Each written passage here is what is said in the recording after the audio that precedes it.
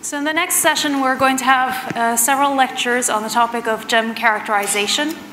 And to start off, we're going to be having a keynote speaker, Dr. Evan Smith, who's going to be discussing some of the research that he's been doing on super deep type 2A and type 2B natural diamonds.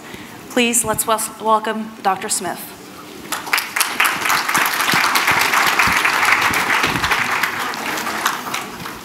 Hi. So there's a lot of interest, a lot of excitement surrounding this term, type 2. A lot of people who have looked at diamonds through their career hold a special place for type 2 diamonds.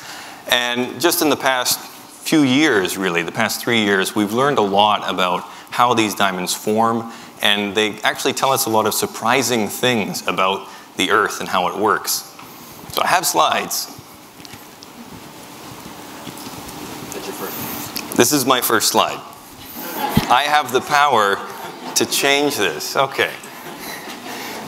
We're going to be talking about the formation of natural type 2 diamonds. So this is a sketch of someone's diamond collection. And the thing I like about it is that you can see there's so many different shapes and sizes and colors. When it comes to natural diamonds, you can start to think about what different mantle processes and mantle storage environments might give rise to all these different characteristics. And in this image, so this is a book, and the author of the book has sketched out their personal diamond collection. And this person has grouped some of these diamonds together based on their characteristics. So there's lots of different ways you can think about grouping or classifying diamonds. And one of the most popular, well-known classification schemes is the type classification scheme. So at its very basic level, you can sort of divide most diamonds down into type 1 and type 2 on the basis of the nitrogen that they contain. So diamonds are a crystal of carbon. They contain carbon atoms linked together, and sometimes these atoms can be replaced. And the most common thing that replaces them is nitrogen. And when you replace them with nitrogen, and you can detect this nitrogen with infrared spectroscopy, then this is a type 1 diamond. Go back. So this is like 99 or 98% of all diamonds. But on the other side, when we've got very pure diamonds, very pure material, where it's almost all just carbon, this is type 2. And you can break this down into type 2A, where it's just carbon, and type 2B, where you've actually started to substitute some of the carbons with a different element called boron. And the boron quite often can cause a blue color that's very attractive. And the Hope diamond is the perfect example of a type 2B diamond. So these diamonds are of great interest for a gemology perspective because a lot of the largest and most famous diamonds in the world actually fit over here in this category. So there are a lot of large D flawless diamonds that are type 2A, but you don't really just have to take my word for it. There are a lot of anecdotal claims of this, but you can see this in the data. So here's diamonds and their color. So this is a sample set of 3.5 million diamonds, and we're looking at colors. So these are the GIA color scale. So D is perfectly colorless, and as you go down through the alphabet, you usually get yellows and brownish kind of hues being added in there. So if we just look at perfectly colorless diamonds, D, compared to E, the next best color grade, and make that into a ratio. That's what's shown here on the vertical axis. And we have all these diamonds split up according to size. So there's the smaller size range and a larger size range. And for the smaller diamonds, 1, 2, 3 carats, the proportion of D colored diamonds remains about constant.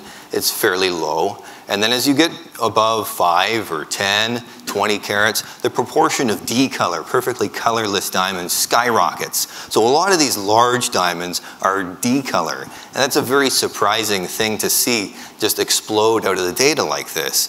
And the reason, as you're probably guessing, is having to do with this idea of type 2s. So here's the same set of 3.5 million diamonds, and the whole set, you've got about 1.3% that are type 2.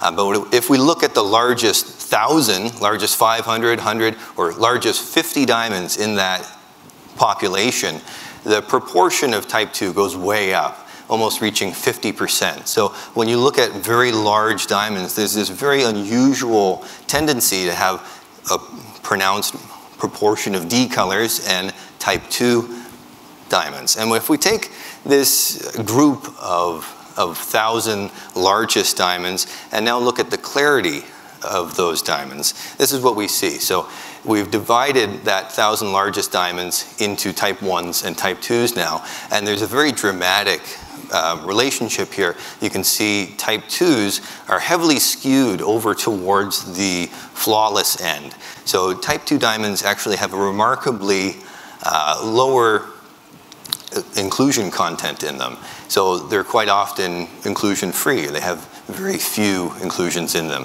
compared to type 1 diamonds of comparable size.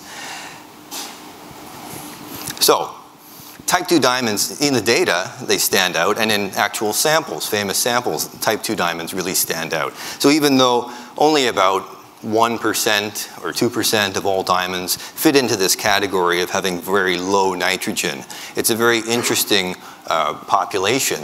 And we know that a lot of large D-color flawless diamonds like the Cullinan, these are almost always type 2A. And when you look at many of the world's most valuable and most famous diamonds, these are type 2As or their cousins, type 2Bs, containing some boron, like the Hope diamond. So from an earth science perspective, these diamonds also stand out. And there have been many questions asked over the years about these diamonds. Do they form in a special way? Is there a special recipe that the earth has to make diamonds like these? Are they really different in their formation in nature? So to sort of begin this discussion, we should look at how most diamonds form. So in general, how diamonds form. Well, what we know about diamond formation, a lot of it comes from studying inclusions. Inclusions provide a lot of information about the place where diamonds grow. So if you can imagine somewhere deep in the earth, in the mantle, you've got a small diamond growing, and as it grows, it might envelop some material from surrounding that diamond. It can include some mineral grain. And then when that diamond gets transported to surface, say in a kimberlite eruption, that mineral grain can be very well preserved. So you have some piece of the mantle that's sort of a snapshot of the place, the real environment of diamond growth. That conveys a lot of information about where diamonds come from and how they're actually growing. So based on inclusions, we know that most diamonds form in the base of the oldest, thickest parts of continents at a depth of about 150 to 200 kilometers down in the earth. And they're brought to surface in volcanic eruptions, quite often one called kimberlite. So they actually bring diamonds to surface where we might find them and actually mine diamonds commercially. So the other thing we know from diamonds and their inclusions is that there are multiple different ways that diamonds can form. So there's not just one way that diamonds form in nature. There are multiple different ways. Now we said a lot of diamonds form in the base of the continental lithosphere, in the thickest, oldest parts here. But when it comes to these large type 2A and type 2B diamonds, how they fit into this picture, this sort of model that we have of the Earth, has remained completely unknown for many years. And there's a couple good reasons for that. The rarity and high value of those diamonds makes them very difficult to access for research. But then if you do manage to borrow the crown jewels for a weekend or something like that, quite often these diamonds rarely contain inclusions. So you've got really almost nothing to work with because you've got no inclusions that sample the place where this diamond grew. Now, they rarely contain inclusions, but rarely is not never. And what we've seen a few cases of is reports that sometimes these type 2 diamonds contain these black inclusions, these sort of flaky looking black things. But like I said, it's difficult to access these for research, so there really isn't much until very recently of people being able to look at these inclusions and see what they are. So that's exactly what I've done. I've gone on a sort of quest to find these inclusions that have been reported here and there and see what they are and see what they tell us.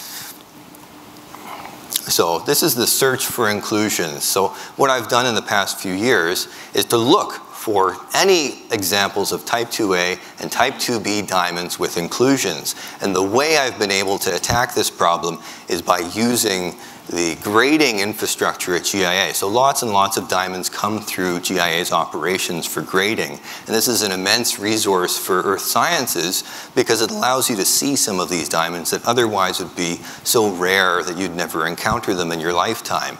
So I've borrowed diamonds from the GIA grading operations, and also through some of our connections we've been able to obtain offcuts, which are pieces trimmed off of larger diamonds. And sometimes those are the more heavily flawed regions that contain the inclusions of interest. So to date, I've examined 83 type 2A and 46 type 2B diamonds.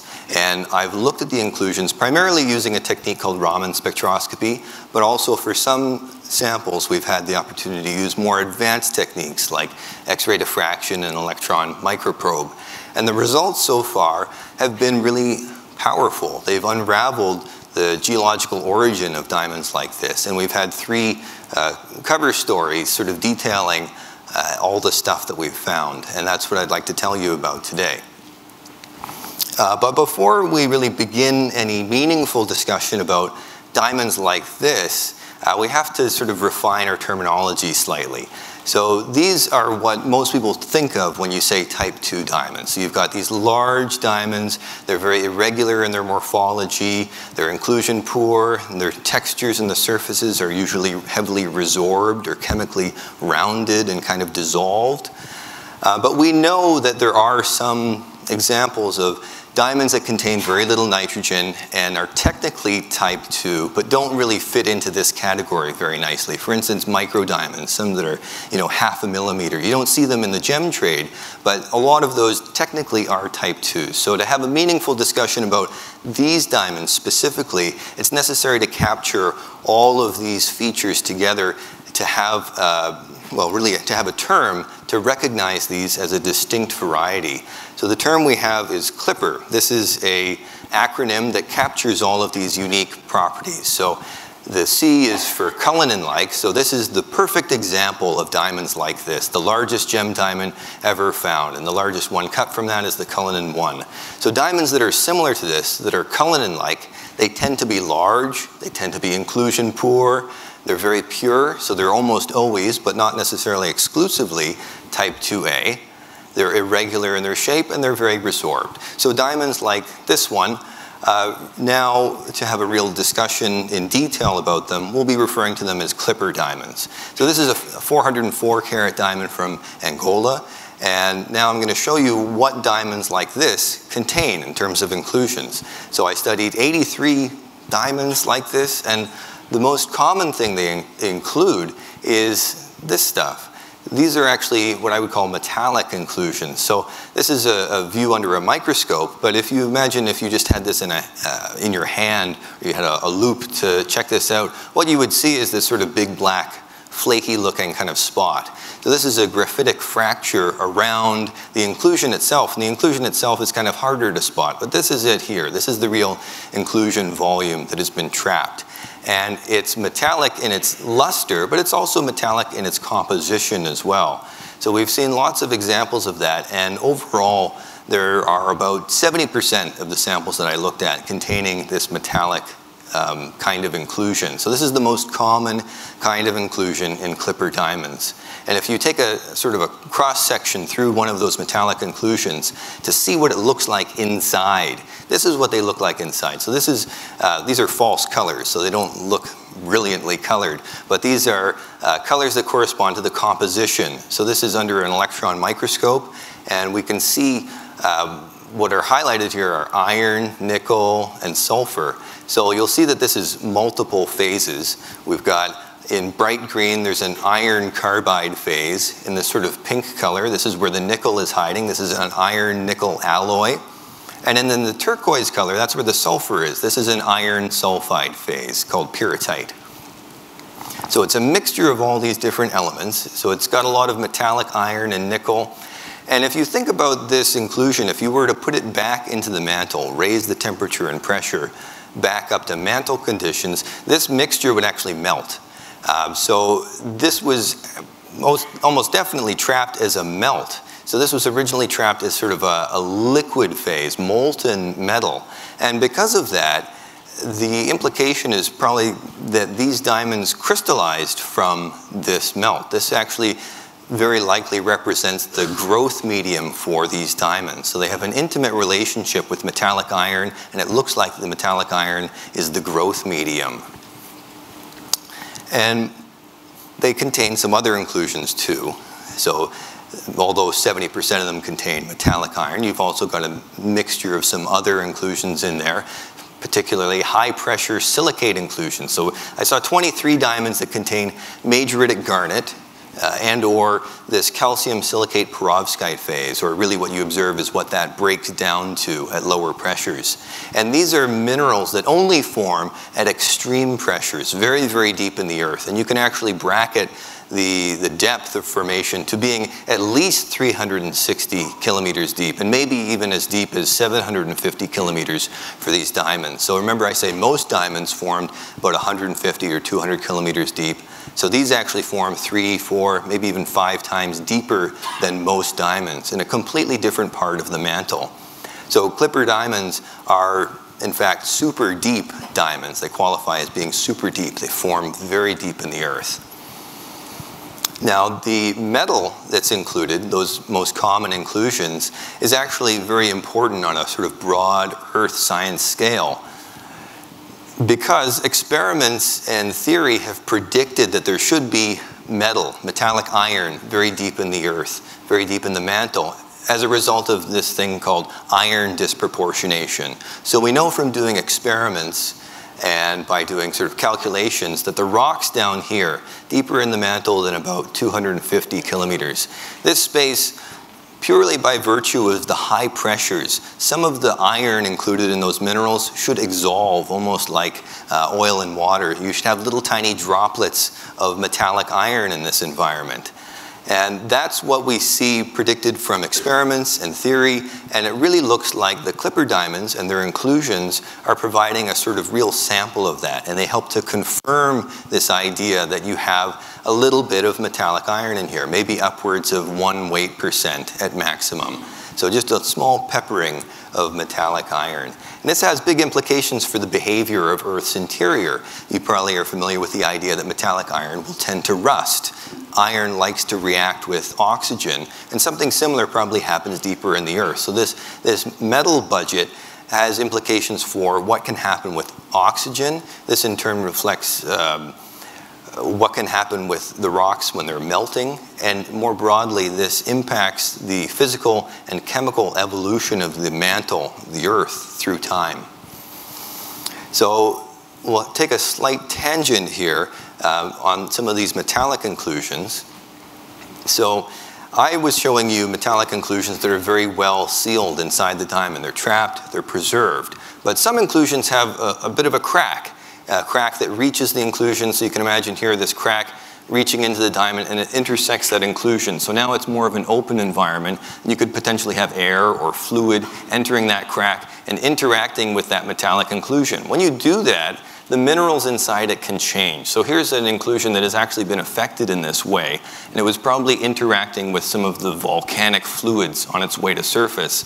And you can see that a lot of the iron inside it has oxidized. You have a mixture of iron oxides and some other phases. But interestingly, this pale phase here, this is a nickel sulfide. And when you look at more detail, the crystal structure of this nickel sulfide is actually a hexagonal crystal structure that's equivalent to the synthetic phase known as alpha nickel sulfide. And this is something that's actually never been seen before in nature. So because of that, it's never been seen before. Now we have an example that we know is natural, and if you characterize it, at this point we've actually had the official confirmation that we can declare this a new mineral species, and we've chosen to name it after Robert Crowningshield. So this gentleman here, who was a pioneering figure in GIA and laid a lot of the framework for the research that we do now. So he dedicated more than 50 years to GIA research. So this means that now we have two prominent figures, historical figures in GIA research, and both of them are recognized by having a mineral named after them. So I think this is a nice way to recognize their legacy and the real structure that they've built into GIA and the appreciation for research. So now back on track with the diamonds themselves. We're going to revisit the Hope diamond here. So this is type 2B diamonds. And the story is similar to what we saw in the Clipper diamonds, those type 2A diamonds. But remember, these ones are characterized by the presence of boron. Quite often, the boron might reach up to 1 or maybe even as high as 10 ppm boron. And this is enough to impart this attractive blue color that we see. And even though less than 1% of all diamonds in the world are type 2B, there's still something you find quite a wide range of localities across the world. So it's something that you see recurring geologically. And it's very interesting from a geologist's perspective because of this boron. Boron has a real significance in earth science because boron is extremely enriched at the surface of the earth. It's something that concentrates heavily into melt. Whenever you melt part of the earth and form the crust, for instance, the boron will partition into that melt. And also any water at the surface of the earth will have an even further tendency to take up that boron and reconcentrate it. So the surface of the earth is heavily concentrated with boron. It's got lots of boron, and in contrast, there's very little boron deeper in the earth in the mantle.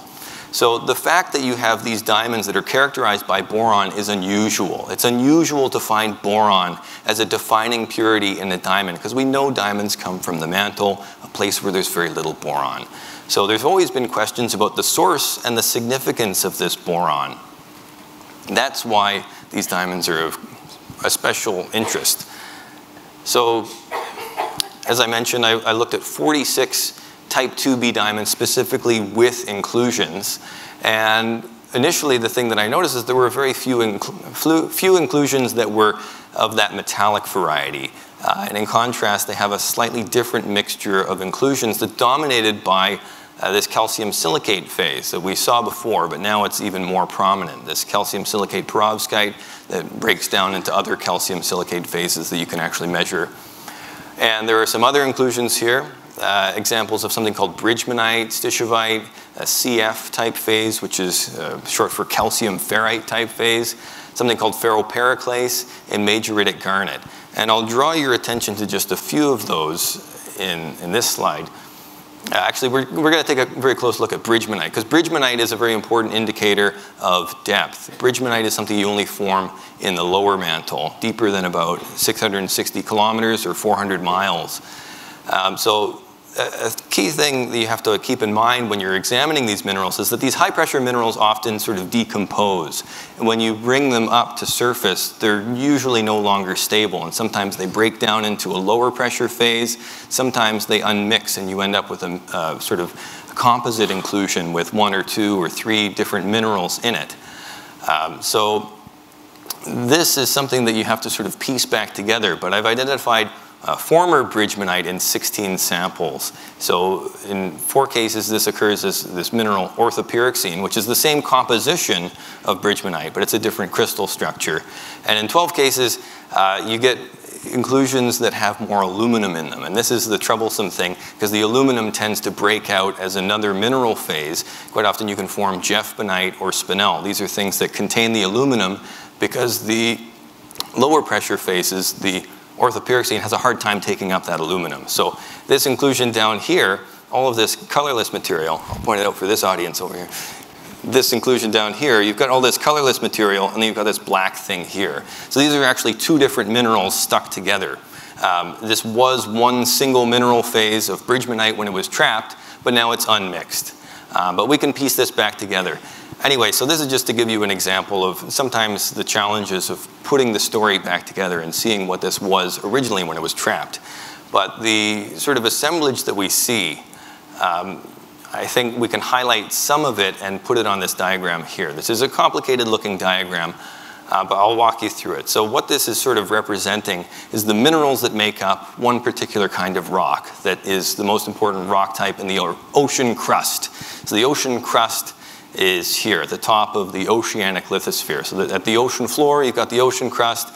And as you take this ocean crust, that's usually a rock type called basalt, as you take that deeper into the earth by virtue of plate tectonics, so you can imagine this whole slab of material is slowly descending deep into the earth. As the crust gets pushed deeper and deeper into the earth, the pressure and temperature change, and the minerals making up that rock change as well. So at a depth maybe up here, that rock type is made up of garnet and clinopyroxene. It's two minerals. But as you go deeper and deeper into the earth, those rocks change even more. You end up with only this red phase, this majoritic garnet phase, maybe a little bit of this white phase here, which is stishovite. By the time you take that slab all the way down to the lower mantle, the minerals change all together, and you end up with this assemblage of minerals here. And I've highlighted this because this is everything that you see in type 2B diamonds. So there are a couple others that don't fit into here, but these are the most important ones I want to draw your attention to.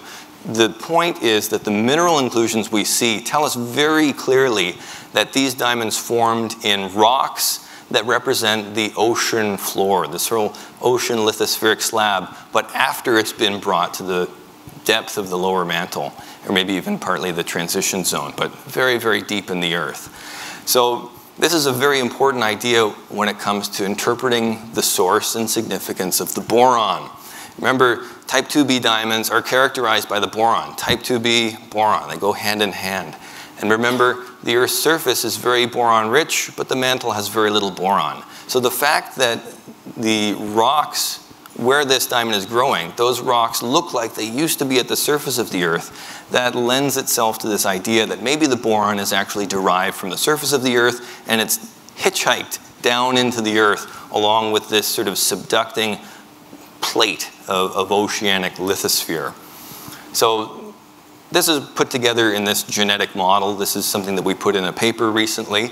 And the idea here in this genetic model for how you make a type 2B diamond, this is what it looks like. So this sort of system of plate tectonics. So plate tectonics is a theory you've probably heard about the Earth's surface being made up of plates. And quite often along plate boundaries, when they rub together, you get earthquakes and things like that. So there are sort of two kinds of plates. There's the continental lithosphere where we live, and then underneath the world's oceans, you've got a different kind of plate called the oceanic lithosphere. And the rock type is slightly different, and it's not long for this world. The floor of the ocean is sort of in this continuous, perilous cycle of diving down into the earth, something called subduction.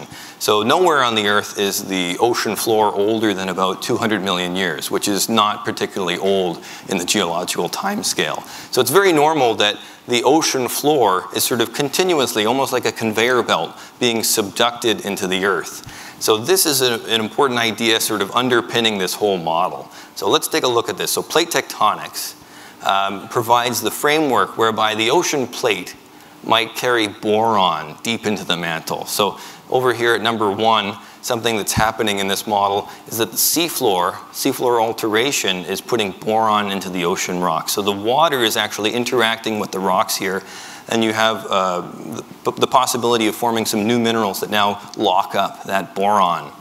And now when this whole plate is subducted through the normal action of plate tectonics, you have the capability of holding on to some of that boron.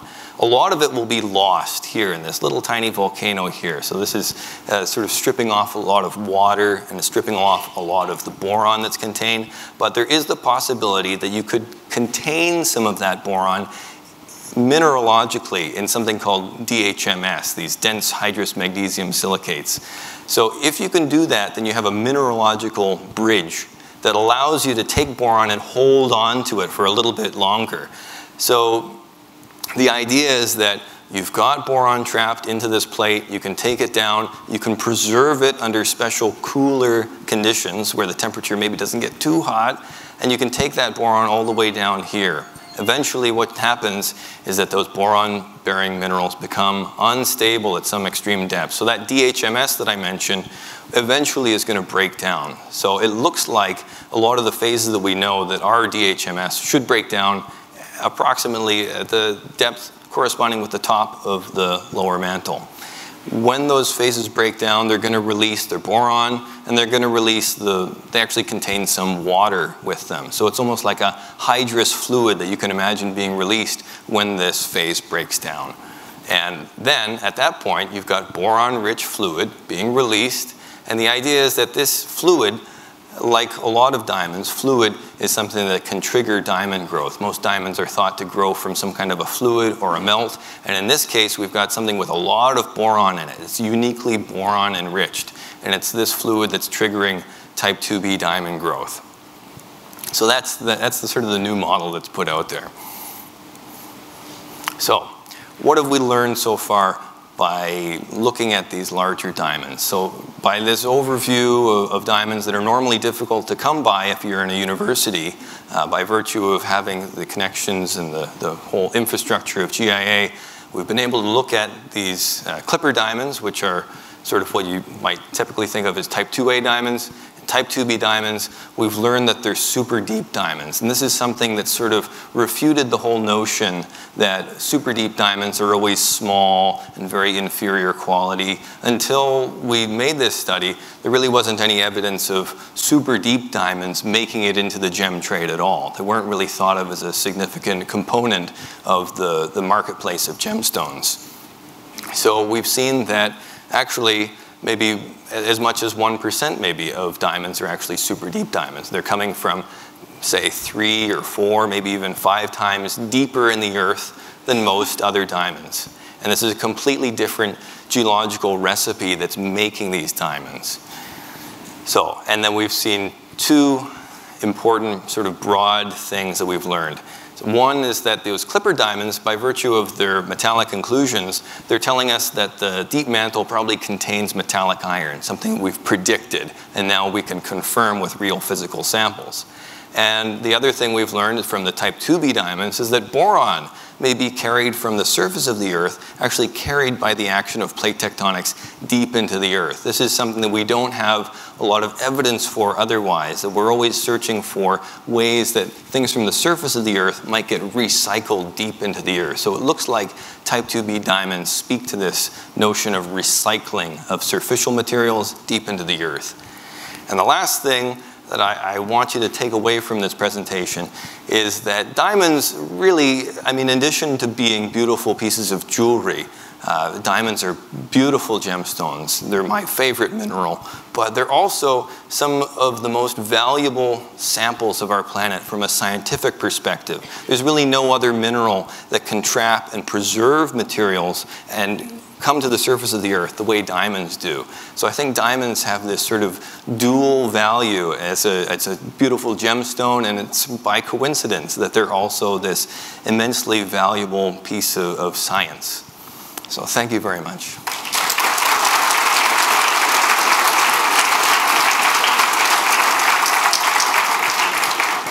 Thank you very much, Evan. That was a beautiful talk. If we can take some questions. One thing that I don't understand yet, Evan, is what happened to the nitrogen? Do you have any suggestion why there is no nitrogen in these diamonds? Yeah, so the question is, why is there no nitrogen? Why are these belonging to this very nitrogen poor category? And I think that's still a question that could be interpreted further. My interpretation that I've put forth in a couple of these papers is that because you've got a lot of metallic iron in this extreme depth, the metallic iron will have a strong tendency to absorb nitrogen.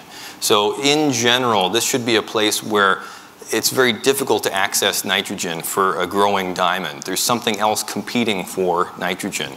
And beyond that, you might also have the scenario where the fluids making it to that depth simply don't have as much nitrogen to begin with. So I think there are a few different ideas that you could put out there. My preferred one is that the metallic iron makes it difficult to access nitrogen because it's taking it up. Yes, please? Could subduction also be a carbon source for these deep diamonds? Yes, absolutely. So the question is, could subduction be a carbon source for these diamonds? And that's actually something I didn't put into this talk because it takes more time to explain, but we have evidence from carbon isotopes. The carbon isotopes in these large diamonds, both the Clipper diamonds and the type 2B diamonds, they have this sort of broad range of carbon isotopes that sort of spans out into the lighter carbon isotopes that we typically associate with the source of carbon being surficial, sort of subducted carbon. Yes? Yes, have you by any chance had the opportunity to see any of the graphitized diamonds from southern Spain here, Ronda? They believe that these are perhaps the oldest diamonds known, and they are reported to come from super deep pearl. Okay, so the question is about these diamonds from southern Spain. I think these are, quite often they're graphitized. So you just see like an octahedral shape that's all graphite. It looks like it used to be a diamond. Yeah, I'm not overly familiar with these kinds of diamonds, but I think they come from a slightly different geological picture because they're not hosted in a volcanic deposit. They're hosted in sort of ultramafic rocks quite often, like a massif. And yeah, and this is sort of a different geological picture, and I think there hasn't been a whole in-depth analysis of exactly how those diamonds form. What I know about them is that I think the leading theory is that you've had some kind of subduction process that's carried carbon-bearing rocks deep into the earth, diamonds have formed, and that mass of material has been popped back up the subduction zone into where we now find it in a mountain belt. So the rocks have sort of been squished back up rather than exploded back up by a volcano. But I think it's a different kind of story, and it's going to require maybe another look. I think there's more to find out there. Would you like to go see? I'm always open for a trip to the field. Yeah. I'll see what I can do, but I have to go with you. Okay. Nice meeting you. Yeah, we'll talk later. All right. Thank you very much, Evan.